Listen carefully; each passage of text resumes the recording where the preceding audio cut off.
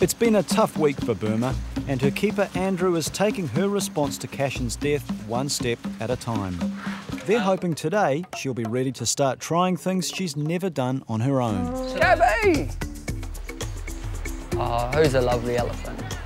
It's really comforting to see Burma having a good dust bath. She really enjoyed it with Cashin here, and I was really concerned the fact that she wouldn't be comfortable enough to do this because she'll be on alert a lot more looking around.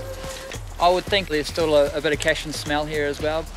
It's always been sitting in the back of my mind that we wouldn't be able to do this for such a long time, and to have her so comfortable and trust us so much, it's a real sense of relief.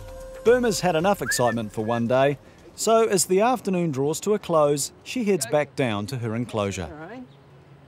Who's been so clever?